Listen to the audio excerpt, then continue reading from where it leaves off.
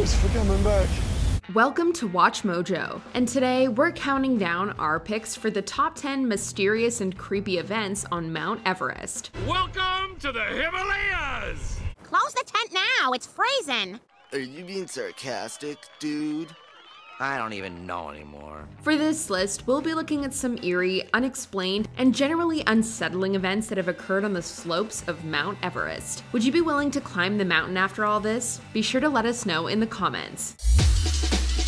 Number 10. The Tale of Maurice Wilson. In 1932, military man Maurice Wilson discovered a love for prayer and fasting after he was cured of an illness. 2 years later, wanting to prove his convictions to the world, Wilson decided to climb Everest, despite a significant lack of mountaineering experience. He thought that by scaling Everest when prior professionals had failed, he would demonstrate the power of faith to do anything.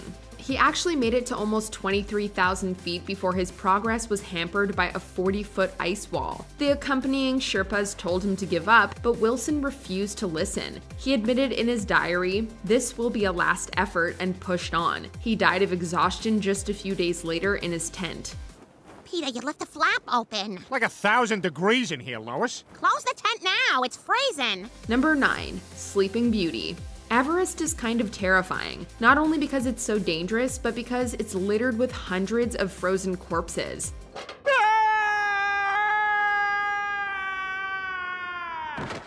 Oh my God! Dad! It's okay, there's a huge pile of dead bodies down here that cushion my fall. Taking a body down is expensive and dangerous, so most are simply left on the mountain as frozen mummies. One of the most famous bodies is Sleeping Beauty. Oh, I'll never forgive myself. We're all to blame. Real name Frances Arsentiev, this Hawaiian woman was the first female to scale Mount Everest without the use of supplemental oxygen. However, she became exhausted from oxygen deprivation and collapsed on the descent. She twice encountered fellow climbers, and while both teams attempted a rescue, they were ultimately forced to leave her behind to save themselves. Arsentiev froze to death, and her purple-jacketed corpse became known as Sleeping Beauty. Number 8. An astronaut's last descent.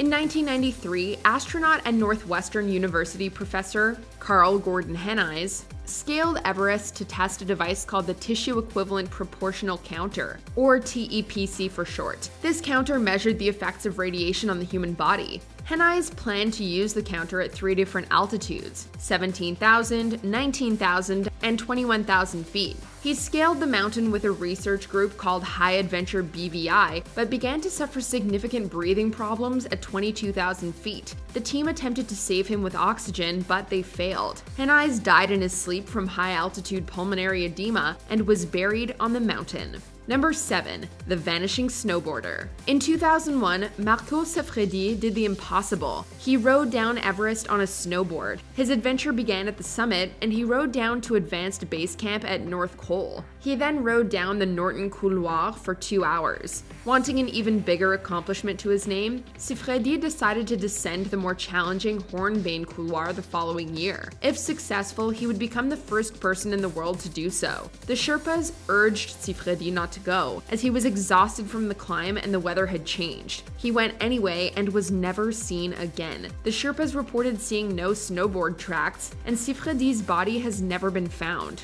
Number 6. The maybe Russian expedition of 1952. Did the Russians attempt to scale Everest in 1952? It's possible. So you're telling me there's a chance? Yeah! It's said that a team of Russian climbers, led by one Dr. Pavel Dachnolian, set off in October of 1952 to scale the mountain, but that their expedition was a disaster, resulting in 6 deaths. This trip has been documented in some supposedly reputable sources, including the Manchester Guardian, the Tribune de Genève, the Alpine Journal, and Walt Unsworth's book, Everest: The Mountaineering History. However, Russia has consistently denied that the expedition took place, and there has been no physical evidence to support the theory. Did some wires get crossed in the reporting? Was this some super secret mission? No one seems to know. I'll tell you something.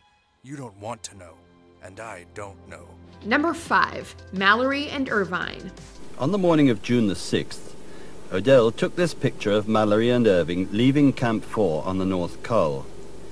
It's the last picture ever taken of them. The 1924 British Everest expedition is often debated. This expedition saw George Mallory and Sandy Irvine attempting to become the first people to summit Everest. They disappeared while climbing the mountain and weren't seen for another 75 years. It wasn't until 1999 that Mallory's body was finally discovered by a research expedition, completely frozen and mummified. I looked over to my right and all of a sudden I saw a patch of white that wasn't rock and it wasn't snow. And all of a sudden, I'm gonna go look over here. And as I started traversing closer to this, I saw what appeared to be the lower part of a leg. It was found with a significant rope jerk injury around the waist, a broken leg, and a wound in his forehead. Irvine has never been found, and whether or not they were successful in their ascent remains unknown. He was determined, and he was tough, and he was strong, and I think he made it. I think he and Irvine both made it. Number 4. Mountain ghosts. I see dead people.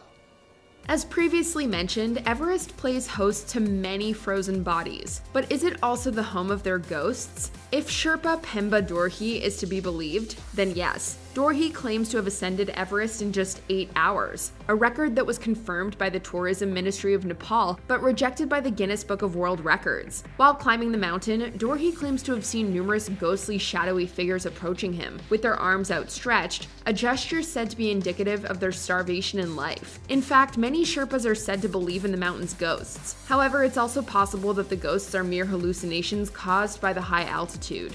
It's not a matter that concerns you, Mr. Torrance. At least not at this point.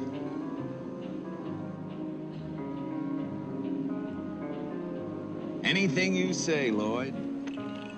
Anything you say.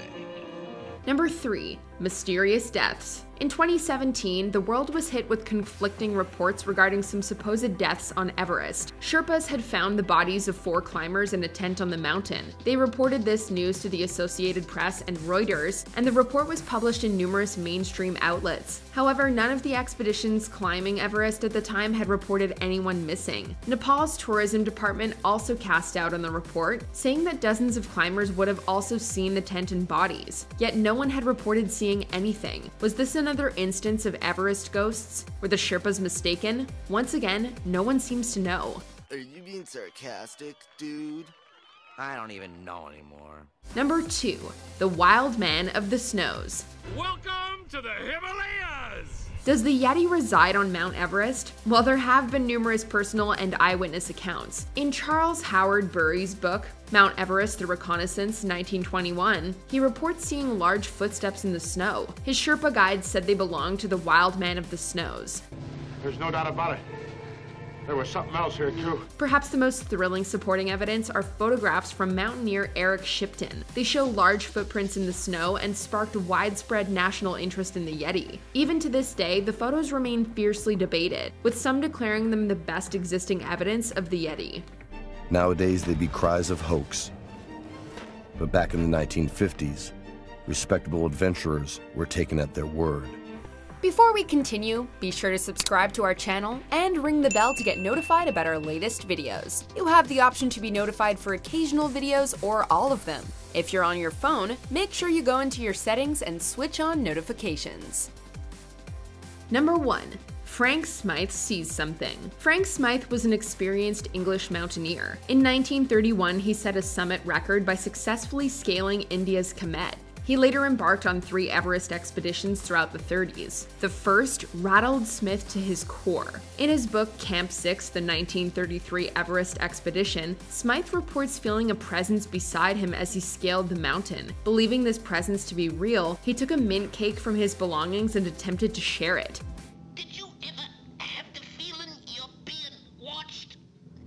That the eyes of strange, eerie things are upon you?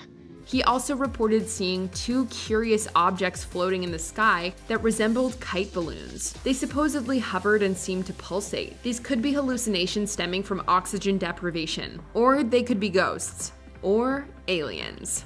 Extraterrestrial life. You're right, Jerry. The people are gonna love it.